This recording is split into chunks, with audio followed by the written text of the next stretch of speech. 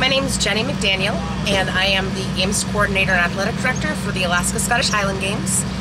My phone number is 602-359-4893, and my email is ashgcoordinator@gmail.com. Okay, so give us a little bit of background on yourself as it relates to the Highland Games. So I started throwing about 6 years ago, and then 3 years ago I took over as the Athletic Director for the Scottish Highland Games in Alaska. And then last year was my first year taking over as Games Coordinator for the Games.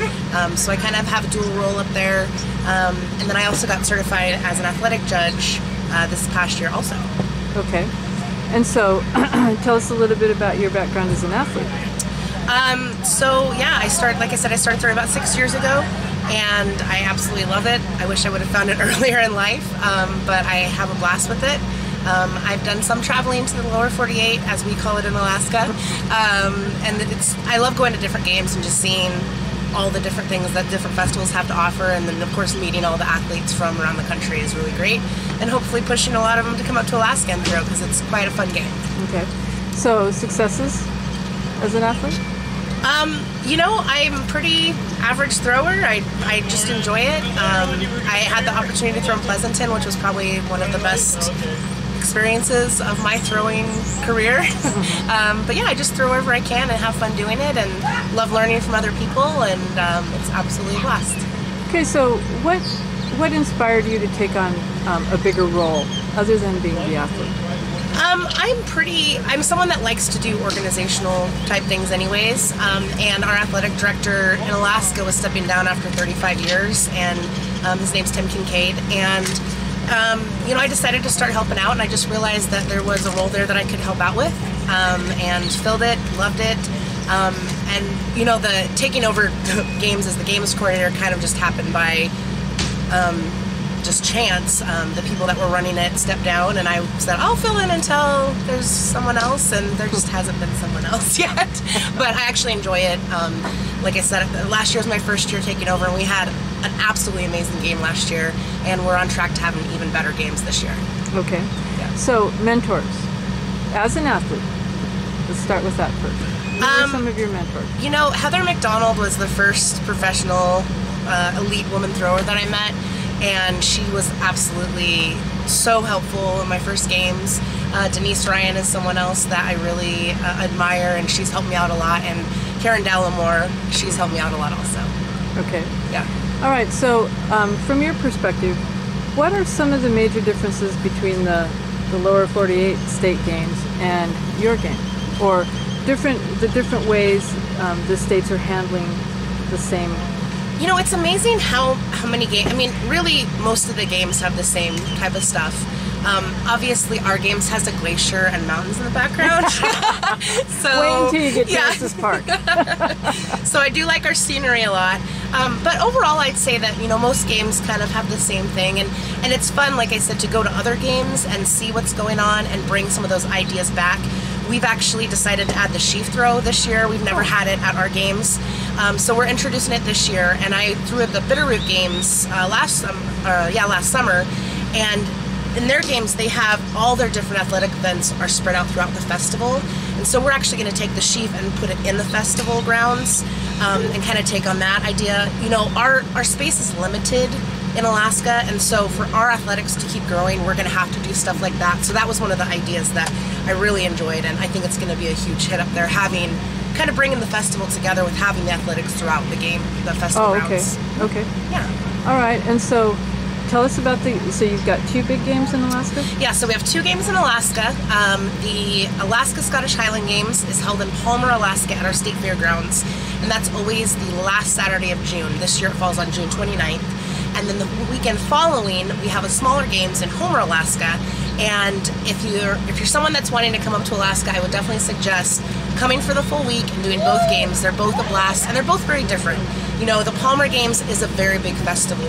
It fills up our fairgrounds area. It's a lot of fun. The Homer Games is smaller, and it's more like a backyard games. It's kind of fun.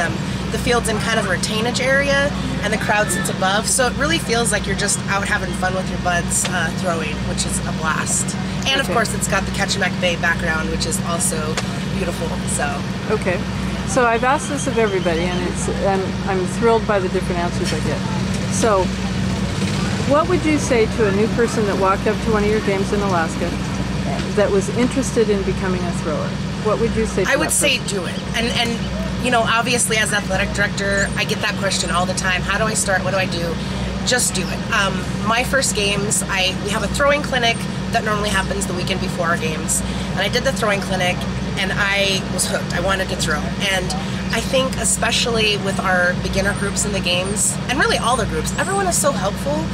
Just do it. You won't regret it at all. I've never felt intimidated by anyone. Everyone is so helpful, and it's just do it. Mm-hmm. Okay, good. Yeah. And so, what would you say as a coordinator of events? I'm sure you run into this, but what would you say if you had a group of current athletes and they were asking you for your advice on how to be more successful in the games, how to be better athletes, how to be better participants within the game? What would you say? I would say travel, go to other games, see what other games do, and don't be afraid to interact with the crowd.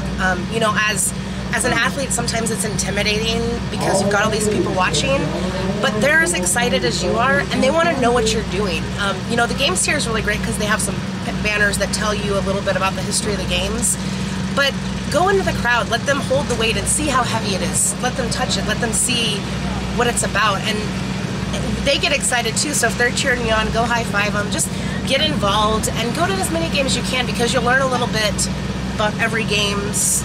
Every games is a little bit different, and you'll also meet a lot of athletes, and you'll never know who you meet. Some of your best friends end up being part of your Highland family community. Absolutely. Yeah.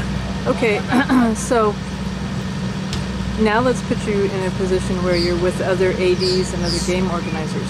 So what are the things that are most important to you that you would share, or that you would want information from others who are also in that same position as putting the events together and working towards making it the best experience that you can for everyone? So what are some of the things that you would want to talk about in a group of your peers as far as organizing events? I would just say, what do you do different than my games? What brings your crowds to the games? What do people want to see? What do people want to do? And I would really say don't be afraid to try something new. If it doesn't work, you won't do it the next year. And if it works, you have something that's a tradition now. And that's something that when I took over, I think, obviously we had great foundation from people that had been doing it for 30 plus years. But it was fun to kind of take over and think, okay, well, let's try some of this. And, some of the ideas they had tried in the past maybe didn't work back then, but they're working now. And yeah, I would just say don't be afraid to try something new.